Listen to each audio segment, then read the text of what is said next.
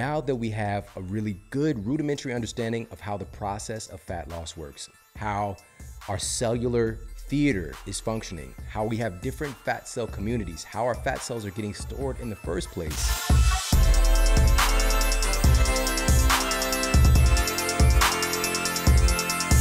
Welcome to the Model Health Show. This is fitness and nutrition expert Shawn Stevenson, and I'm so grateful for you tuning in with me today.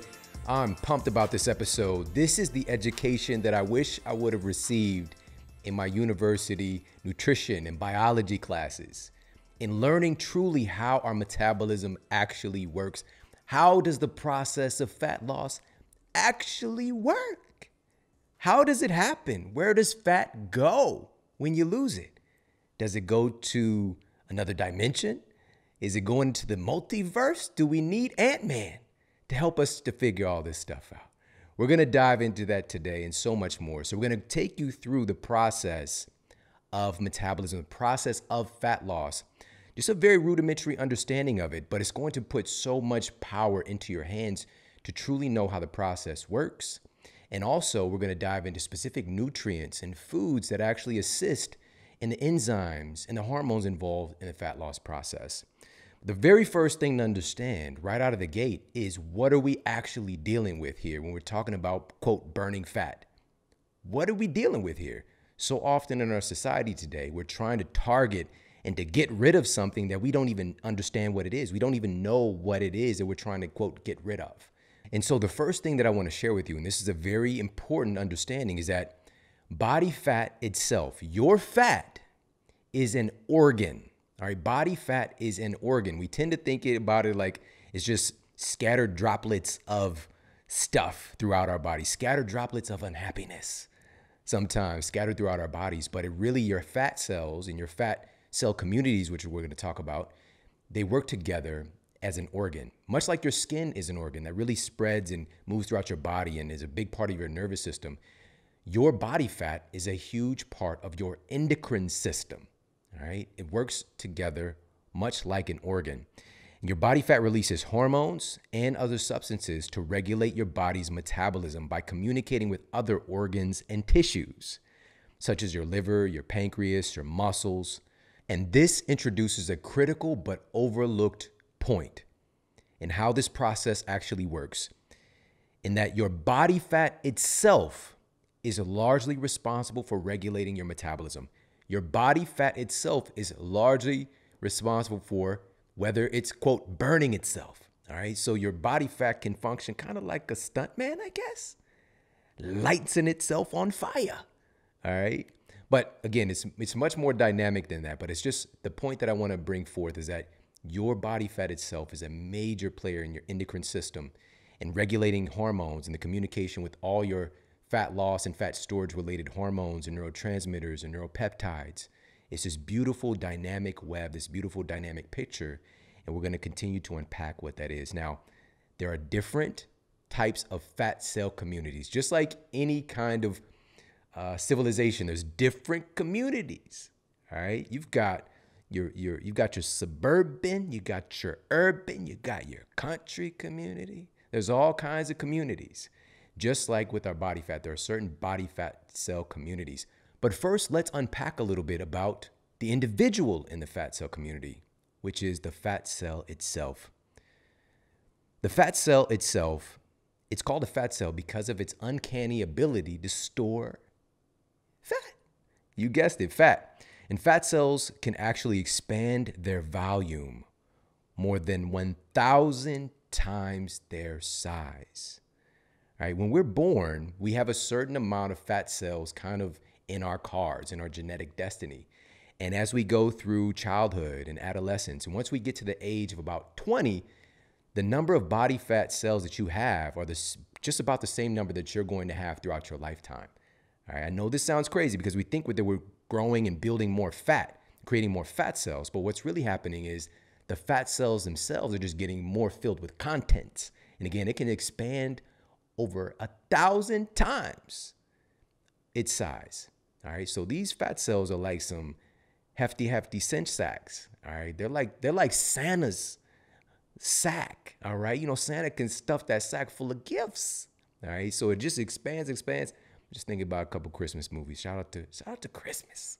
All right. So that's what's really happening when we're talking about gaining weight and, quote, growing fatter or growing fat. It's not the fact that we're just starting to haphazardly create more body fat cells, which that is possible, and we'll talk a little bit more about that.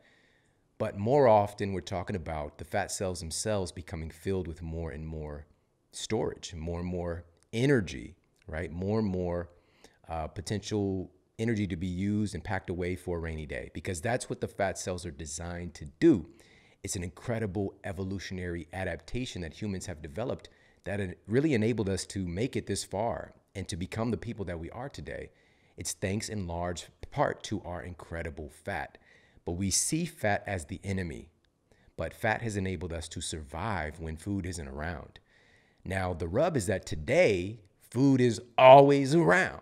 For most people here in this civilization, we've got 24 access to food. You know, even though I grew up on food stamps and we were getting food from, food pantries and charities, and we were on the WIC program and all these different places to get food, we still had a lot of food, a lot of calorically dense food. Now, please preface, if you don't know this part of the story, make sure to listen to the episode or watch the episode where we did breaking down the history of the calorie and the epigenetic controllers of calories, all right? Because calories are not the tip of the spear when it comes to metabolism and the regulation with food. All right, so make sure you listen to that episode. So I'm just going to take it into consideration. You've already got that piece locked in. And of course, we'll also put it for you in the show notes if you happen to miss that episode. It's very important to understand it because when I went to my private, expensive university, I was taught very first day of nutritional science class that calories were king. Calories are the tip of the spear. If you can control your calories and manage calories, you can manage your metabolism. And that story is more one-sided than an elephant sitting on a seesaw with a chihuahua, all right? It's way out of balance. All right, so make sure to check that out. But to dive more into this component of it, all right, so we know that the fat cell is storing a lot of energy, a lot of potential energy to be used for a rainy day. Our fat cells are just really, really good at doing this job. It's just so good at storing fat because that's what its role is. And it's also good at releasing that fat for energy when things are in balance and when it's needed. It just has to get the signals to do that job. And again, we're going to keep drilling down into what that looks like. But I just wanted to give you a brief summation of what's happening when we think that we're, quote, gaining weight or gaining fat. What we're really doing is just filling the fat cells themselves with more content. Now let's unpack and, or should I say pack, what is actually going into the fat cell? What is actually getting stored in the fat cell, enabling it to store energy and or grow? And what's getting packed into our fat cells themselves, and by the way, our fat cells, also called lipids, sometimes they're called adipocytes, they're mainly packed with or composed of these tiny packets of stored energy called triglycerides, all right? But they're also known as triacylglycerols, all right? That's another name for it, or tags is a short for that. Like tag, gotcha, you fat. Shout out to tag. What happened? Do you remember tag? Like first you start with the basic tag, which is like, you tag somebody and run. Then you get more evolved. You get to that freeze tag. Do you remember freeze tag? Somebody tag you and then you frozen. You're like, Billy, come on, freeze me. It's just incredible. Good times. Do you know that tag has actually been banned in some schools? True story. But that's for another day. All right, that's for another day. But triacylglycerols, all right, that's not the name that we're going to use because I think it sounds a little bit provocative. Triacylglycerols. So triglycerides, that's what's actually getting packed into the fat cells, enabling them to grow. And triglycerides each consist of 3 fatty acid molecules attached to a single glycerol molecule. All right, so these fatty acids, 3 of those with 1 glycerol. That's why it's called triglycerides or triacylglycerol. Now, what's really crucial to understand is that our fat cells literally join together in fat cell communities. So now we know what's actually getting packed into the cell. Now we know the role that the fat cell is playing because it's really based on survival. It's just doing the job it's programmed to do. But our fat cells function together in communities, just like any communities here on the planet. You've got different types of communities who do different things. And so the first community that we're going to talk about are when we're talking about, quote, burning fat, we are largely targeting and talking about what are known as storage fats, okay? Storage fats. And the first type of storage fat we're going to talk about is subcutaneous fat. All right, subcutaneous fat. Now, subcutaneous fat is the fat cells that are stored just beneath your skin. All right, it's the fat cell community just below your skin, and it's able to store caloric energy, padding your muscle.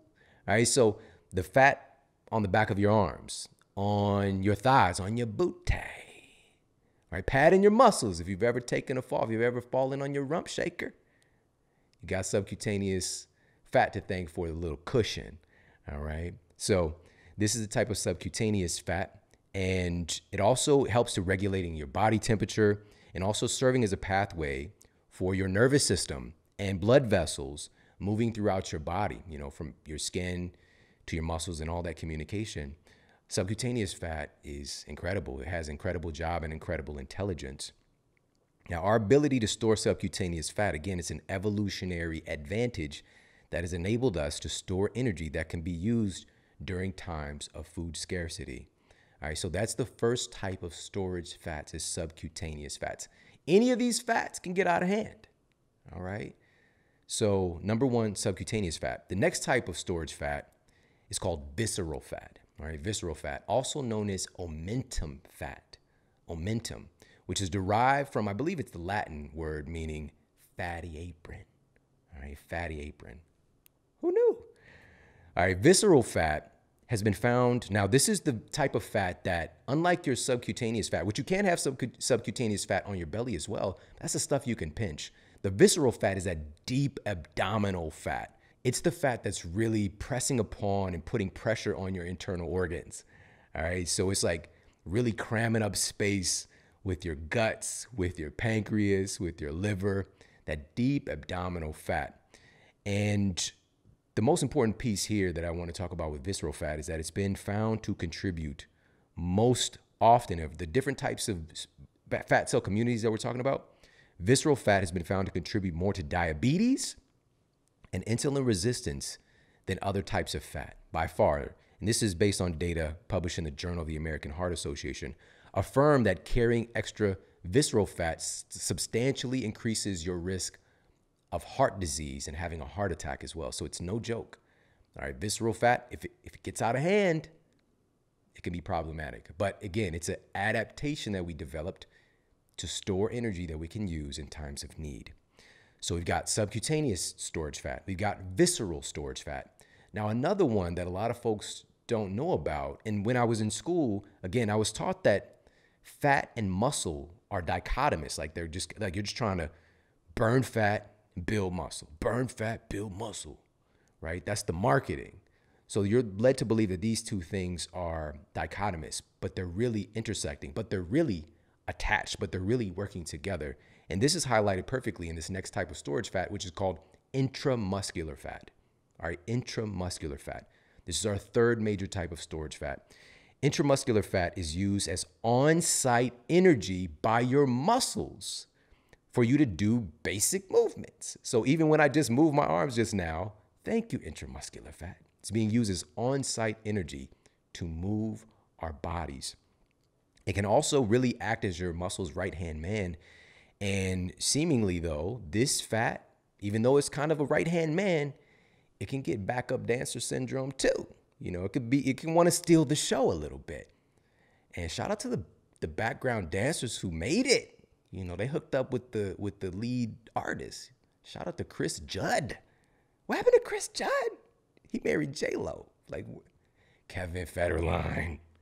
Kevin, where are you, man? I hope you're all right. He locked up Britney. All right. He's backup dancer. Made it to the foreground. All right. So this muscle can try to steal the show as well. And boy, they stole the show for a minute there. But again, this type of fat is also incredibly valuable and helpful when it's in balance. Now, researchers at the Boston University School of Medicine affirm that notable increases and intramuscular fat lead to measurable decreases in insulin sensitivity. All right, this is bad news. When we get into how this process of fat loss is actually working and the conversation of insulin coming into it, you're going to understand more why this is problematic. All right, so intramuscular fat, same thing. If we're storing too much energy there and that muscle is becoming abnormally functional, we can start to run into some overall problems with our metabolism.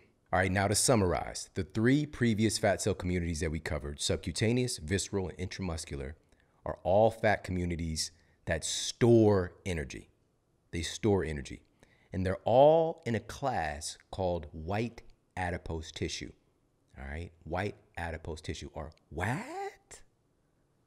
All right, whereas when we get to our next community that we're going to talk about, you're going to learn about a type of thermogenic fat cell community that doesn't store fat, it actually burns it.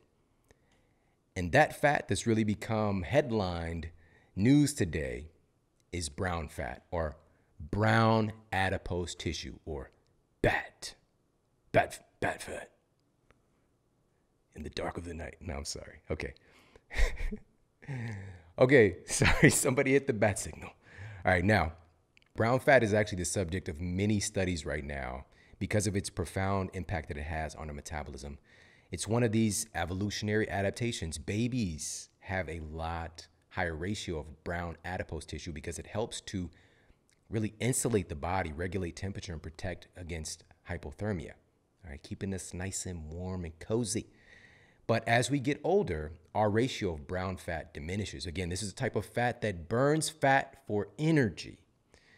And on a human adult, most of our brown fat is primarily found around our neck, our collarbones, our shoulder blades, upper back region, down along our spine. That's where we're going to have our pockets and spots of brown adipose tissue. But again, it's really a potent energy burning source. And it accomplishes this partly through a special protein called thermogenin. Now, again, as we get older, our ratio and activity even of brown adipose tissue can dramatically decrease. But there are certain things that we can do with our nutrition and lifestyle to increase our ratio of brown adipose tissue. Now, one of the big takeaways here, and this is published by the Garin Institute of Medical Research, and this is in my book, Eat Smarter. All of this stuff that we're covering today is in Eat Smarter. So make sure, if you have not read Eat Smarter, USA Today, national bestseller, what are you doing? You need to get this book like ASAP. Also, the audio book is available as well. This study was published by the Garin Institute of Medical Research, found that once activated, just a tiny amount of brown fat, 50 grams, just 50 grams of brown fat, could burn an additional 300 calories of energy in a day. Simply upping your body's ratio by just 50 grams, this tiny little amount, instantly changes your metabolic rate and increases your body's ability to burn 300 more calories a day. These are these really interesting dynamics of our metabolism that was not taught to me in my conventional university education. And also, how can we actually influence our brown fat ratios? How can we influence the activity of our brown fat? And these are simply things that were not taught to me. And one of the most powerful takeaways about brown adipose tissue is the fact that it's brown. The reason that it's brown is that it's so dense in mitochondria. It's so dense in mitochondria, which is really an end point for this process of fat oxidation, or quote, fat burning, which we're going to talk about more, but I want to give you the heads up that brown adipose tissue is so dense in that end destination where fat is actually getting burned. It's one of the things that makes it really remarkable. All right, so that's another fat cell community. And we're going to share one more here on this angle of potential of what this fat cell community is actually doing. This one's a little bit different. And this fat cell community is a variable fat. It's a variable fat that can actually do different things. And it's called beige fat. All right, beige fat. Now, beige fat is the answer to the question, what if my white fat could get a tan? What if it could become a little bit more brown and do some different things, do some of the jobs that brown fat does? And beige fat is fascinating in that it actually appears to have the flexibility to act like either brown fat or white fat. All right, so it's flexible. It has that ability to pivot between two things, like Van Damme hitting that split. All right, it's able to do that, to bridge that, to have that flexibility and variability. According to scientists at Georgia State University, beige fat has potent potential to fight obesity in much the same way as brown fat by burning fuel rather than storing it. But beige fat is genetically distinct from brown fat. Brown fat cells are born from stem cell precursors that also produce muscle cells. Beige fat, on the other hand, forms within deposits of white fat cells from beige cell precursors. All right, now again, this is coming directly out of Eat Smarter. And there are certain things that we can do with our nutrition and our lifestyle that influence the browning of these beige fat cells and also the activity of our brown fat, which we're going to get to a little bit later in the show. But first, we've got to understand how this process of fat loss actually works. But to understand that piece, we've first got to understand how the fat is getting stored in the fat cell in the first place. Now, a lot of folks don't realize this, but it's estimated that the average lean adult male stores about 130,000 calories in fat on their frame. All right, 130,000 calories in fat stored on the average lean adult male. And that is enough energy to sustain life for the average person for approximately 65 days. All right, 65 days. Now, excessive fat storage obviously can be unhealthy. It can be problematic. This can bump into issues with, performance and with confidence and all these other aspects of psychology that come into play. But most importantly, we're talking about health and having that foundation of health. Seeking to be healthier can have an outpicturing of changes to our body composition and the things that we would kind of attribute towards having a healthy physical culture. Now, with that said, once we start to venture into obesity, we'll be storing hundreds of thousands more calories and fat on our frame. Tremendous amounts of energy. And again, an average adult male, that's 65 days of energy. Just imagine how much energy is stored once we venture into that domain. And, coming up from the environment that I lived in, most of my family was obese. And this is just what was a norm coming from where I'm from. And part of the reason that I do this work that I do is that I love my family and there's so many good people. We just didn't know. We didn't have this education. We didn't know how any of this stuff worked. The distance of our knowledge would range from our eyes to the television screen telling us to do a Slim Fast shake if we want to lose weight. All right. Shake for breakfast, one for lunch, and a sensible dinner. What is sensible?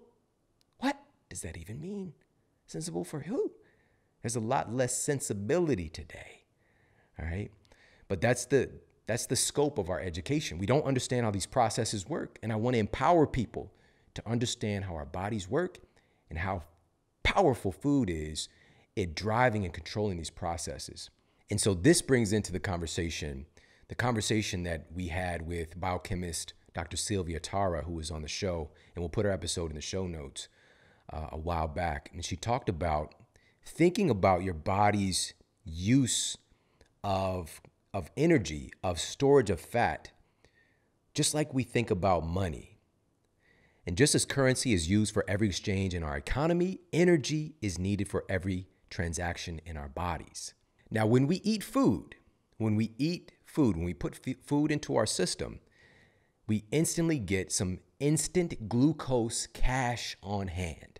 All right, we got some instant currency, some glucose cash on hand, and it's in our bloodstream for easy access to get to it easily and quickly to run processes, to pay for metabolic things to happen. All right, your metabolic Gucci store, your metabolic Target, all right, is getting paid off when that food comes in, instant glucose cash on hand. Now, an excess of glucose, however, is not safe to be having around on hand. It's sort of like you're suddenly acting like you're Floyd Money Mayweather carrying around a briefcase of racks. Are you carrying those racks around unnecessarily and you don't got the bodyguards? You don't need all that money. You get robbed. all right? So you need to store some of that glucose cache when an abundance of glucose comes into the body. And it's also if we're talking about biology, having so much, quote, sugar in our bloodstream, having a tremendous amount of glucose in our bloodstream is dangerous.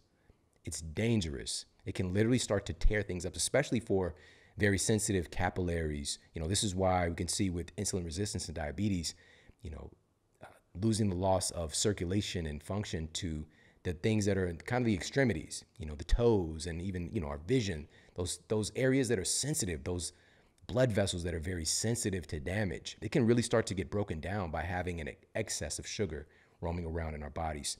And so storing that excess is a high priority of the body. So we got glucose cache on hand, but when there's an abundance, your body actually deposits that excess in your internal checking account in the form of glycogen in your muscles and liver.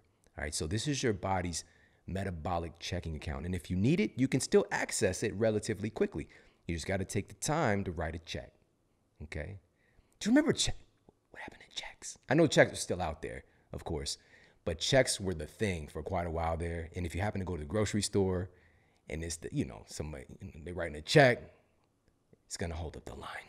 All right? It's going to take a little bit of time. Now, you've got cash on hand and your checking account is full. It's a good idea, if there's still excess, to store some of that energy away for safekeeping as a certificate of deposit. And this is when your food currency that you brought into your body gets stored as fat. It can hold a lot more energy in reserve. I already mentioned hundreds of thousands of caloric energy in the form of fat can get stored in the body. And it's there when you really need it, but it's not as easy to get to as the glucose cache on hand, the glycogen in the muscle and liver, and then the stored body fat. So your body goes through this hierarchy of utilization. And the process of withdrawing the energy from your fat to use it as fuel is often referred to as lipolysis. All right, lipolysis. And the process of storing fat in your body is often referred to as lipogenesis.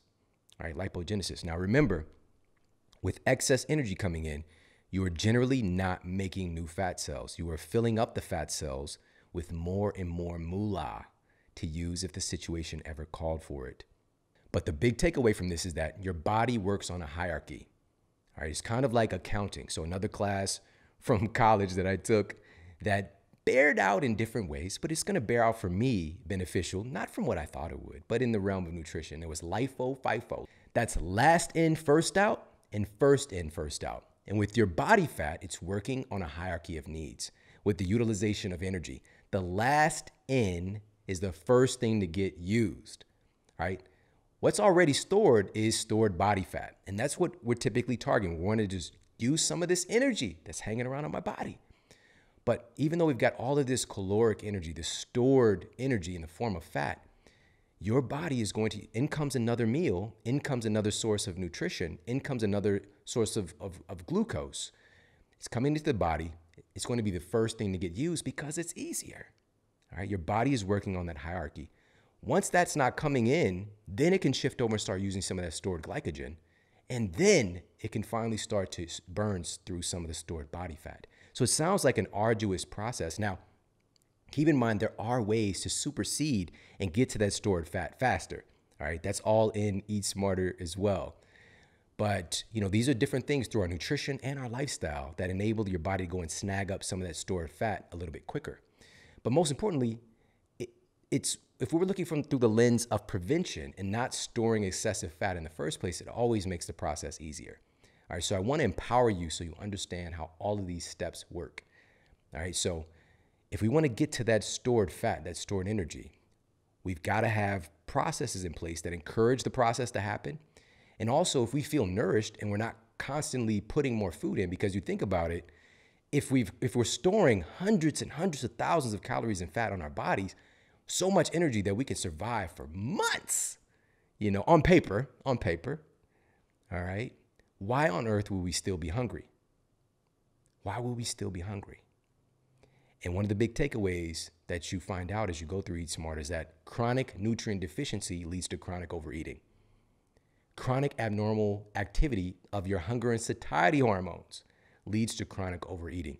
These are all things that need to be accounted for, that are controlling your behaviors, that are controlling what these metabolic processes are doing.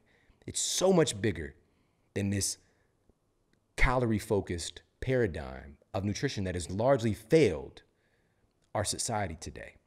And so, again, we're putting the power into your hands. Now you understand how this process works, getting a fat bank account, basically.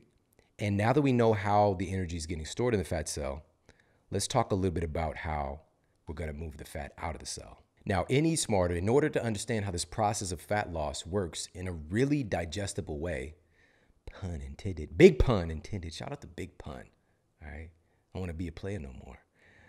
But to understand how this process really works in a digestible way, in a way that makes sense, it's really getting to the really powerful tenet of education, which is taking something that we don't know and connecting it to something that we do know.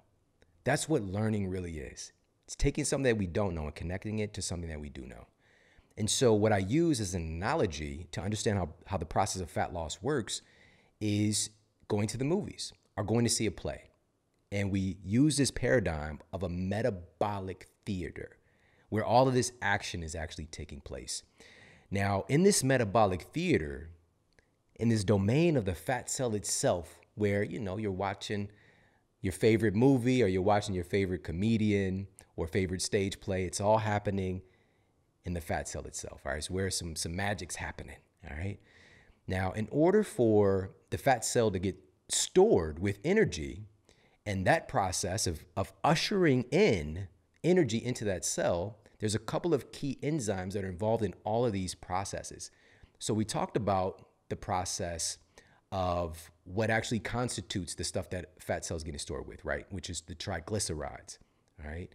3 fatty acids combined with 1 glycerol.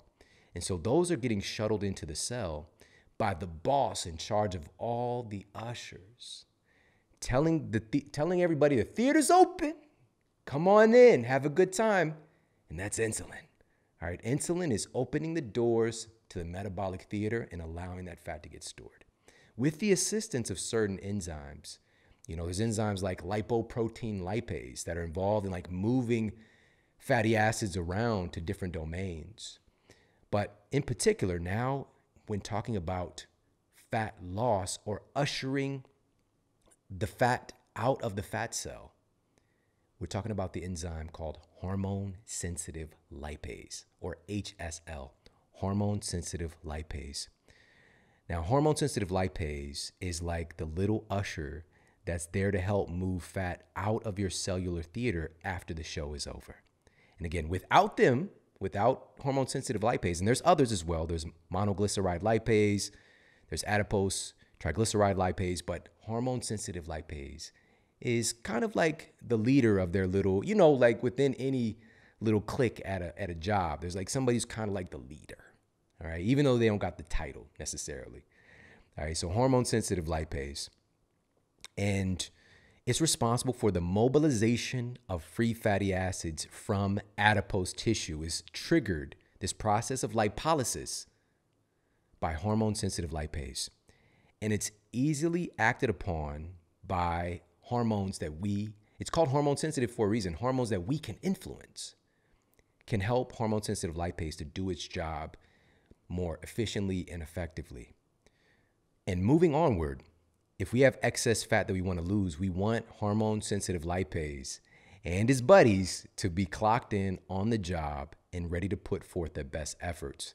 And now, even though hormone sensitive lipase is the head usher in charge of getting fat out of its seat, there are some other bosses who actually write their checks. And these are the managers of their departments. And their bosses are the twin brothers, insulin and glucagon, not identical. All right. And they're both from their loving mother, Miss Pancreas. All right. Now, even though they're brothers, they have 2 very different personalities. Insulin is more calculating, careful, always wanting to save up and stockpile because you never know when you're going to need it. It's all about safety and security. And he wants to keep the attendees in the seats, keep the fat cell theater full, and out of the aisles, by the way, which is the bloodstream, all right? Out of the aisles in the fat cell. And glucagon, on the other hand, is really more of a free spirit in many ways. It believes in minimalism. We just use what we use. We just have what we need, and that's what we need, all right? Now, just to be clear, according to the Journal of Lipid Research, glucagon does have some influence on activating hormone-sensitive lipase. But hormone-sensitive lipase is primarily activated when insulin just sits its butt down. That's the primary trigger for hormone-sensitive lipase to do its job of getting folks out of the theater, is when insulin goes and takes a nap somewhere, just goes and relaxes. All right, that's when hormone-sensitive lipase is actually able to kick into gear. Glucagon is more specifically there and primarily producing and promoting hepatic fatty acid oxidation. So oxidation of fat in the liver. So that's its primary job that it's doing, what's noted in the data. So glucagon, so many of these things we're just beginning to understand. But many of these things we've had data on, but it's just becoming more and more expansive. Again, insulin, glucagon, and hormone-sensitive lipase all take proactive jobs at managing the doors of the cellular theaters and allowing fat in or out of the cells. And one of the biggest takeaways from today, and something that really allows the mobilization and activity of hormone-sensitive lipase to do its job, is glucagon's close friend he can pass off the keys to, named adrenaline. Adrenaline, also known as epinephrine. His teachers at school call him epinephrine. All right, that's his proper name. But his friends call him adrenaline. I just thought about Fast and Furious, the Vin Diesel, adrenaline, 1/4 mile at a time. Adrenaline loves to get fat out of the cellular theater, loves to get everyone cleared out so they can go and kick it at the after party when the show is over. Hormone-sensitive lipase and other ushers are really motivated to get fat out of the cell once adrenaline is around. But again, the primary activator of hormone-sensitive lipase and ushering the triglycerides out of the cell, lipolysis, breaking these fatty acids down to be used for energy, is simply by allowing insulin to stop roaming around. And insulin is going to be on guard, on job, whenever food stuff is coming in, particularly sugar, particularly high carbohydrate-based foods. Just gets insulin being like that, that helicopter parent, that passenger seat driver, that overbearing manager, all right, just hovering over, constantly working too much. So as we move away and to employ some of these practices that we'll talk about, and also, again, much more in depth and eat smarter. Even this cellular theater is much more in depth we talk about in the book, but I'm just giving you the rudimentary understanding of how this process is working. Okay, now that hormone-sensitive lipase is able to do its job, adrenaline is able to trigger and support doing this job, which again, adrenaline, AKA norepinephrine, we think of it as just in this terms of being this, quote, stress hormone. But stress is not, this term stress is universally considered to be bad, but it's not. Stress is a part of what makes us human and allows us to grow and to thrive and to survive. We're experiencing stress just by being here on this planet. Gravity is constantly putting pressure on our bodies. This is why if you've ever seen that movie or read the books around the story of John Carter, I believe Disney did that movie. But when he went to another planet, all of a sudden he's light as a feather. He's bouncing around. He's able to do all these crazy things. His body's been exercising, getting stressed by gravity, just the nature of being here on this planet. And the stress of movement and all these processes taking place. The stressing of exercising, which is incredibly beneficial for our metabolism. All of these things are hormetic stressors. So just to say stress is bad is a really terrible oversimplification. And just to be clear, though, stress can really mess you up. Excessive stress. But we need stress in order for our body to do all the cool stuff that it can do. It just needs to be in balance. All right, now, this is very important. When we're talking about burning fat, when we're talking about, quote, burning fat, we just talked about lipolysis. That's the freeing of the fatty acids from the fat cell. okay? That's lipolysis. That is not, quote, burning the fat. Lipolysis is a process of freeing the fat from the cellular theater, but it's actually burned for energy by your mitochondria at the cellular snack bar. That's where it really goes down. Your mitochondria are really the energy powerhouses of your cells. And the universal currency that your body is using, called adenosine triphosphate, or ATP, is what your mitochondria is making when it's taking that fat and, quote, burning it. That end destination of the fat being freed from the cell, the free fatty acids being freed, and actually leaving our system, quote, burning fat, happens in the mitochondria. It's a process called beta oxidation, all right? Because lipolysis, just breaking down fat to use as fuel, that's not enough. That's not burning fat. The majority, listen to this, this is incredibly important. The majority of fat freed through lipolysis is reabsorbed. Lipolysis isn't it. Of course, it's important. It's a step in the process. A study published in Endocrinology and Metabolism covered that 70% of released fatty acids are reabsorbed. They're reabsorbed. Who knew?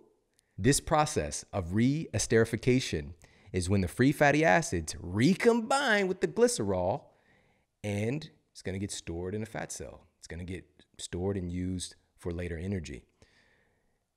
It says, quote, 70% of released fatty acids are re-esterified at rest, and this value decreases to 25%. So we go from 70% of fatty acids getting reabsorbed to only 25% of freed fatty acids getting reabsorbed within the first 30 minutes of exercise. When you exercise, it's unlocking some magical power, seemingly, in actually moving the fat out of the system, all right? In exercise, more than 1/2 of the increase in fat oxidation could be attributed to the reduction in the percentage of reabsorption. Okay, so it's not just you're burning fat through exercise, you're not reabsorbing the fat that's already been released. So I hope that makes sense. Now, these mitochondria are powerful. These are mighty, mighty entities in our cells. You can have hundreds, even thousands of mitochondria in a single cell. As a matter of fact, just a little fun fact for you, approximately 10% of your body weight is mitochondria. What? All right, that's a tweetable right there. That's a tweetable. Your mighty, mighty mitochondria. And truly, a big part of this process is supporting the function of these metabolic biggie smalls. These metabolic biggie smalls are a huge key to supporting your cellular theater. Now, there's other bosses, there's other entities involved in this metabolic theater, like your thyroid gland, for example. And the thyroid is producing hormones that control your metabolic rate, the rate at which you burn energy. And the thyroid gland is closely connected to the brain and the gut. And so what's going on with those two things deeply impacts the function of the thyroid and signaling all of these different things to happen. And so we dive into that a little bit deeper in Eat Smarter, but I want to give you an overarching understanding of this metabolic theater and how this process actually happens. And once the fat makes its way to the mitochondria to be used as fuel and burned through beta oxidation, where does it go? Where, oh, where has that little fat gone? I think the closest approximation that people can think about, just rationally what we kind of see in the world, and thinking about fat being evicted from our bodies is through the appearance of sweat. All right, that's what we think, that our fat cells are having a good breakup cry and they're just leaving our bodies, and you know, it's a sad experience. They're sad to go, but you're happy to see it. So are we losing our fat through sweat, or is there something else happening? As mentioned, when we attempt to, quote, lose fat, what we're really attempting to do is to metabolize these triglycerides. Again, triglycerides are comprised of 3 types of atoms: carbon, hydrogen, and oxygen. And triglycerides can only be broken down by unlocking these atoms through the process of oxidation. Now, here's how fat is able to vanish into thin air. A peer-reviewed study published in the BMJ, where scientists decided to follow the path of these three atoms as they are leaving the body. They discovered that when 10 kilograms of fat is oxidized, 8.4 kilograms of that fat is excreted as carbon dioxide via the lungs, while just 1.6 kilograms was released as water. So in other words, approximately 84% of the fat you lose is eliminated through your breath when you breathe out. And only about 16% of the fat you lose is through sweat, urine, and other fluids, even tears from your eyes. It's a little bit of fat leaving. These calculations revealed that the lungs are the primary excretory organ for fat. Plus, if that weren't enough, the researchers estimate that about 1/3 of the weight loss happens as you breathe during a full night of sleep. Okay, so most of the fat, how it's vanishing into thin air, literally is because we're breathing it out. This doesn't mean that breathing faster, doing the breath of fire, the chaotic breathing is going to help you to burn more fat. That's not what it's about. That's just an endpoint. It's the door leaving the body. That's all that is. All of this stuff has to happen beforehand, which largely relates to our nutrition and our lifestyle. So now that we have a really good rudimentary understanding of how the process of fat loss works, how our cellular theater is functioning, how we have different fat cell communities, how our fat cells are getting stored in the first place, now we're going to cover some of the specific foods and nutrients and a way of eating. We'll start with that first, that supports this fat loss process, that supports your fat loss related hormones and enzymes. But one of the most overarching nutrition principles is seen in the data, which is to simply keep insulin in balance. Again, that's when everything is kicking into gear. The enzymes that do all these cool processes of fat metabolism, kicking it off, happens when insulin can sit down, relax, and take a break. So knowing that insulin is largely triggered by carbohydrate intake and sugar, not that carbohydrates are bad. We're not saying that, but we have a very carbohydrate dominant society, and largely refined processed carbohydrates. And even once we get into the whole grains, we can take that too far as well, because that's what I was taught again in my conventional, private, expensive university nutrition science class. I was paid to be miseducated. I was taught 7 to 11 servings of whole grains. And my teacher was bordering on obesity himself. He was not secretly mainlining Cheeto dust and Pop-Tarts, all right? He was doing the thing that he was teaching, but because of the role that insulin plays, for example, with that carbohydrate coming in, it might be too much. And you kick into that process, again, glucose cash on hand, writing checks over, depositing in the glycogen in the liver and the muscles, and getting stored as certificates of deposit in fat cells. It can happen easily with the typical meal here in the US. And so what if we just shift this ratio a little bit? Just shift the ratio, since we know that the big driver of insulin, which dietary fats and proteins can also stimulate the activity of insulin, but not even remotely as close as carbohydrate and sugar can. So what do? How does this work? Does it work? A study cited in the American Journal of Clinical Nutrition revealed that simply lowering the study participants' ratio of carbs and increasing their ratio of protein without changing calorie intake, please hear that, without changing calorie intake, led to higher levels of satiety, a higher resting metabolic rate, and higher levels of fat oxidation. The fat actually getting burned without changing calorie intake, simply shifting that ratio. I didn't say no carbs. I didn't say even low carbs. Could be. But just lowering that ratio and increasing the ratio of protein create a favorable change in the metabolism.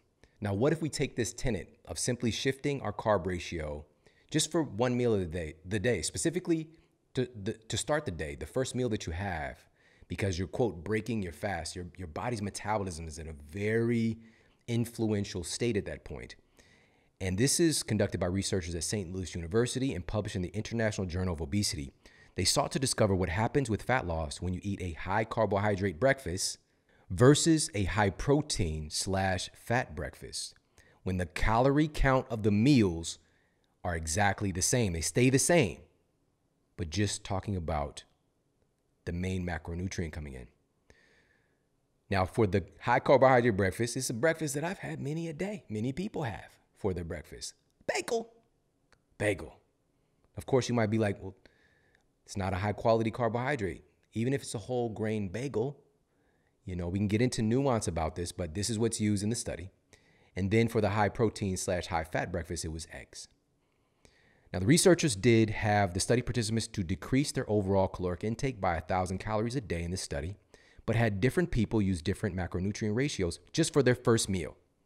And here's what they found after an 8-week study period. Even though the calories on the diets were the same, the study participants in the lower carb breakfast group showed a 61% greater reduction in body mass index, a 65% greater weight loss, a 34% greater reduction in waist circumference, and a 16% greater reduction in body fat percentage, actual fat loss. Calories the same, changing that macronutrient ratio, which influences insulin, which influences hormone-sensitive lipase and glucagon and all the things we're talking about. This is a tenet that we can take advantage of. Does this mean you can't have your favorite breakfast even if it's a higher carbohydrate? No, this doesn't mean that. You can do what works for you, what feels good. But for some people, this might be like, oh, wow, I've been doing this thing this whole time and I haven't really been getting the results that I want. Maybe let me try shifting this macronutrient ratio.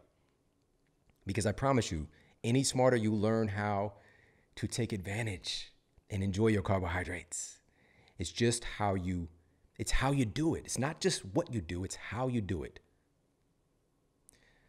Now, I also today want to talk about and share some of the specific foods and nutrients that have some data, some really solid data affirming that it supports this process of fat oxidation. All right, so the first one that I'm going to share is a food that a lot of people know about, but this is definitely going to encourage you to maybe add this in a little bit more. Foods that influence the genes themselves, that literally control these processes of metabolism, are truly remarkable. So we're talking about the genetic programs controlling what insulin does, controlling what hormone-sensitive lipase does, controlling what thyroid hormone does, controlling what insulin does, controlling what, did I say insulin twice? Who knows? It matters if I say it twice because it's twice as nice. Insulin is important. But adrenaline, determining what all of our hormones related to our metabolism are actually doing, can be really powerful. One of these remarkable foods seen in the research are blueberries. Researchers at the University of Michigan published data finding that blueberry intake can potentially affect genes related to fat burning. And a study published in the Journal of Nutrition showed that the consumption of blueberries was able to reduce insulin resistance in study participants. Now, keep in mind, a consistent sign of insulin resistance is carrying around more visceral fat. This hyper-emphasizes your body when you're insulin resistant to get that sugar out your bloodstream because the insulin is not communing with the fat cells properly and getting it out of the bloodstream. But there are certain departments that can really bear the brunt of the weight, primarily increasing things like non-alcoholic fatty liver disease by storing more fat in the liver and creating lipogenesis there, and also storing it as visceral fat. All right, so anything that we can do to improve insulin sensitivity is going to be a welcome friend to our waistline. Specifically, it's the flavonoids found in blueberries that are found to be protective against weight gain, according to scientists at Harvard University. So, best blueberries, wild, harvested blueberries. Fantastic. Blueberries, and there's a nuance here. Fresh, frozen, dried, all these there's many different ways. The most important thing is just to get some of this stuff in. Frozen is great because some nutrients are retained even better. while you do lose some other things, so it just depends. Fresh or frozen. Fresh, obviously, you could use it as a snack. You can use it in different dishes. Frozen is great for smoothies and, snacks and things like that. The list goes on and on. So many different ways to utilize blueberries, right? But that's one of those simple, easy things to add in. A couple berries a day can keep the fat genes at bay. Next up on our list of specific foods and nutrients that have clinically proven benefits on these dynamic processes of fat loss is one that you might not have heard about before. But I've been enjoying this for many, many years. I've talked about it on the show a couple of times, but not nearly enough. And especially now, I've really been utilizing it on a really regular basis. I love this. And I think part of it is the name's pretty weird, all right? It's called pu'er, all right? Pu'er. Pu'er is the name of this historic tea. It's been utilized for thousands of years. And it's such a storied history, but it's a long-renowned tea, fermented tea, that is one of the weirdest name things around, along with things like muffin tops. Eggos came out with muffin tops. What? Why would you do that? Wet bottom pie? Have you ever had a wet bottom pie? And nips. Have you ever had nips? Butter rum candy, guys. Butter rum candies. So it has that strange name, but just really remarkable. And I'm so excited to share this with you guys because every chance I get, I want to talk about this really fantastic tea. So pu'er is a fermented tea with a storied history of use within regions in and around China. And today it's really well respected and researched for its profound benefits on metabolism and overall health. According to a study published in the journal Phytonutrient Research, pu'er is one of the rare nutrient sources that has a direct, significant influence on the enzyme that unlocks your fat cells to be utilized as fuel, hormone-sensitive lipase. This is one of the few foods and nutrient sources we know has a positive effect on hormone-sensitive lipase. This is no joke. Pu'er is fantastic. Pu'er is also effective because it's been found clinically to support the breakdown of stored fat, but also support the protection of muscle mass. And this was documented in a recent study featured in Clinical Interventions in Aging. With its concentration of polyphenols, right, this is one of the remarkable things, and it has such a ratio of polyphenols. It might be just the most remarkable source of polyphenols you're going to find in any tea, specifically for supporting healthy gut flora. So that's one of the things that's well noted to do. And your microbiome has a huge role in our overall process of metabolism, as we talked about on many episodes of the show, but it's hitting on these different notes, literally affecting the enzyme responsible for the breakdown of stored fat and supporting the microbiome. Now, the pu'er that I use is from a patented cold extraction technology. So it's actually retaining the bioactive compounds in the tea that enable your body to do all of this cool stuff. And it's a process that intelligently extracts the antioxidants and phytonutrients and preserves them in bioavailable form and making sure that they're actually present when you have this incredible tea. And it's also wild harvested, which I love so much because these are truly wild foods and they have components and nutrients, adaptogenic properties, because these plants have had to adapt and survive without human intervention. So they're truly they have so much remarkable lineage inside of the food. It's just and you get to take that on. It's just so remarkable. And it's in these easy to use tea crystals that you just pour it into water. There's no brewing involved. You don't have to wait. It's this incredible patented cold extraction technology that makes this possible. And it's also triple screened for some of the highest levels of purity that you're going to find on any product. It's tested for pesticides, heavy metals, toxic molds that are common in teas. And the tea that I drink is called Peak Tea. That's PIQUE tea. Just go to peaktea.com/model and use the code MODEL. I've been having this tea for a long time. I finally connected with them and I was like, listen, I want to get you guys to my audience. I love this stuff. Let's do something. And they agreed that they're going to give you 5% off your first order plus free shipping when you purchase any of the cool bundles that they have, because They've got over 20 different delicious award-winning teas. Like, this is out of this world incredible. So go to peaktea.com/model. That's PIQUETEA.com/model. Use the code MODEL at checkout to get 5% off your first order plus free shipping when you purchase a bundle. All right. So Pu'er is incredible. It's one of my favorite things at Peak Tea. Definitely check it out. All right. Now, another one of these powerful food sources of nutrition that help to manage these metabolic processes is something else that you're going to be familiar with, but we're going to dive a little bit deeper, and it's salt. Salt. As you'll recall, the pancreatic hormone glucagon promotes lipolysis by opening up the cellular doors to release stored fat for use as fuel, specifically really assisting in that process with the liver. Recent data affirms that sodium aids in the performance of glucagon. You want glucagon to be able to do its job intelligently.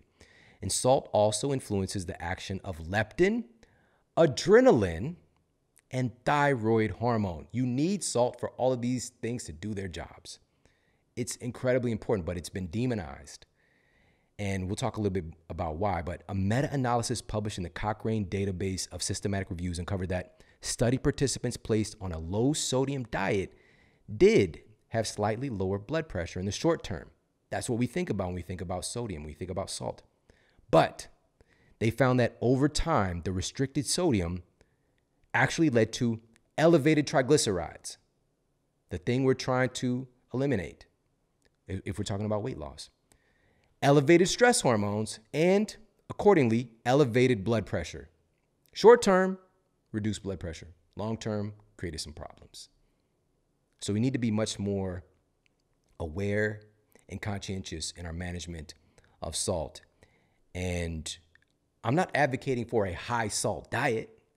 I'm just saying that we need enough of the right kinds of salt, high quality salts, because according to the Journal of the American College of Nutrition, they estimate that at least 77% of the salt intake in the American diet comes from processed foods and not what you're adding from your salt shaker.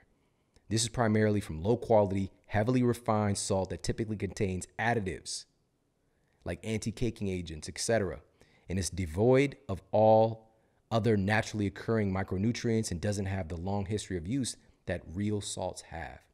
All right. So there's a lot of folks know about Celtic salt and Himalayan salt and Black Hawaiian salt and real salt. There's so many cool salts to utilize. You need salt.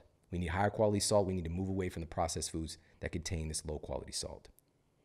Another important nutrient adjunct for improving this metabolic process when we're talking about, quote, burning fat.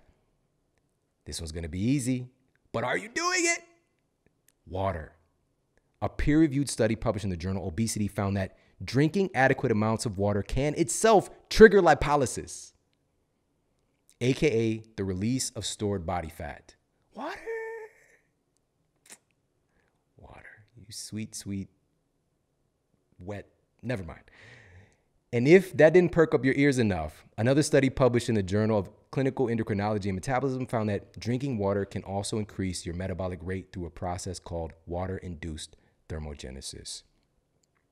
The reason that water is doing this process is not because of just your body's heating the water up or whatever. You know, it doesn't matter if it's cold water or hot water. That's not really what's making the big difference. It's the fact that water makes everything in your metabolism work better, because here's just a couple of things that water is responsible for related to your metabolism. Water is responsible for the maintenance of your DNA. Water is responsible for facilitating reactions in your mitochondria where fat is actually burned. Water is responsible for the integrity of all of these different glands and tissues and cells that enable this incredible process of metabolism to take place. It's all happening in a water medium. That's how important water is. So are you getting enough? Is that a priority of yours? Because we're looking for this magical thing to help us to lose weight and to burn fat. Water is the basis. Water is the basis.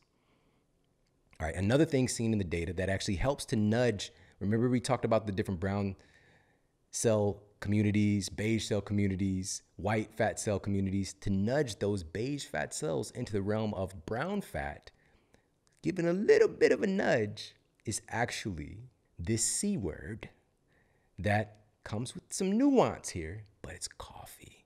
Coffee's been found to help to nudge beige fat cells into the brown fat cell domain and activity.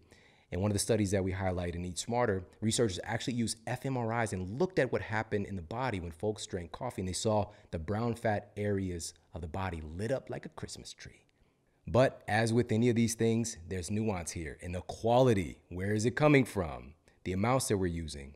All this stuff we cover in depth in Eat Smarter. But I wanted you to know that because it's not just about targeting the white adipose tissue. It's targeting the other fat cell communities that make all this magic happen as well, like the type of fat that actually burns fat for energy. All right, another nutrient source that is pretty common, a lot of folks know about this, is highlighted in a new study that was published in the Journal of Translational Medicine.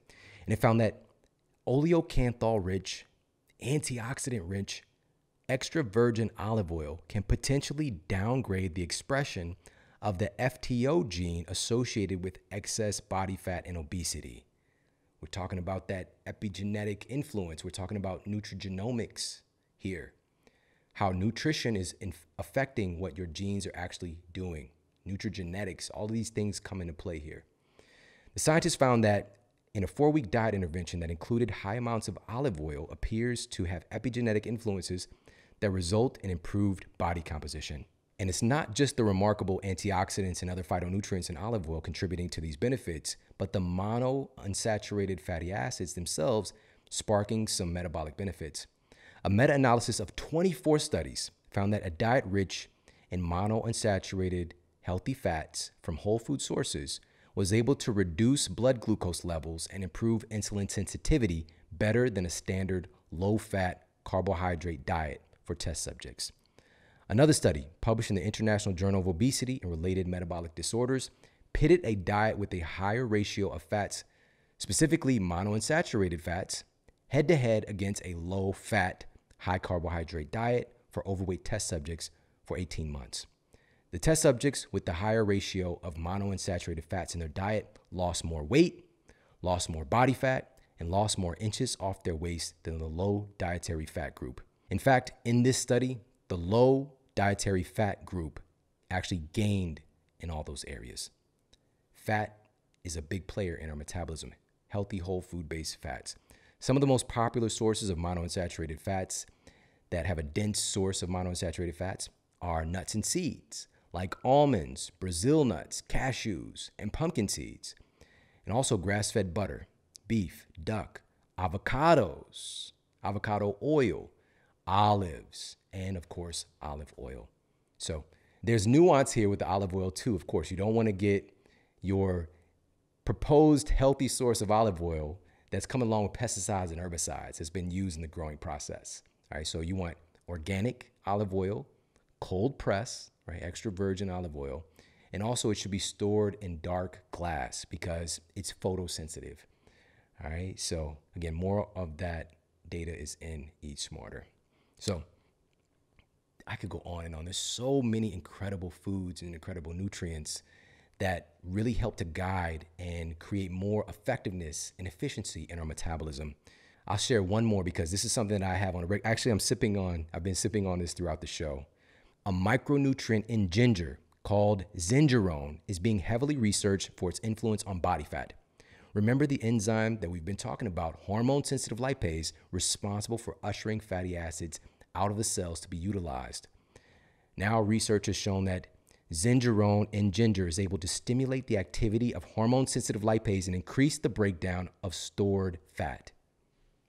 Really, really remarkable stuff. Researchers discovered that compounds in ginger are able to substantially improve the ratio of blood fats and provide protection against non-alcoholic fatty liver disease. My other favorite tea, so I drink the fermented pu'er tea from Peak, and I also drink their ginger tea all the time as well. It's been so helpful, especially doing all the media that I've been doing for Eat Smarter and just, providing that help with the nice warmness while I'm doing interviews and just keeping my body balanced and feeling good, and also the digestive support that it provides, and just the list goes on and on. Again, they've got over 20 different award-winning patented cold extraction teas at Peak Tea. Go to peaktea.com/model. Use the code MODEL You're going to get that hookup with a discount and also free shipping if you get any of their cool bundles. Again, there are so many other foods and nutrients to enjoy and to have incredible food experiences with, incredible beverages that provide real metabolic support and benefits. And that's what we really want. We want to support our metabolism, but it's really about supporting our health overall. So I hope that this episode has brought you a lot of value and understanding. And really, a big tenet of health is diversity and bringing in new things, having a diverse spectrum and not getting caught in a rut with our nutrition and changing things up and being able to add in things that really have a long-term history of use and also clinically proven benefits to support our metabolism. We can get our citizens and our families healthier, but it starts with education. So again, I hope that you got a lot of value out of this. If you did, please share this out with your friends and family on social media. Of course, you can tag me. I'm at Shawn Model on Instagram and Twitter, and I'm at The Model Health Show on Facebook. And we've got some I'm talking epic shows coming your way very, very soon. So make sure to stay tuned. Take care, have an amazing day, and I'll talk with you soon.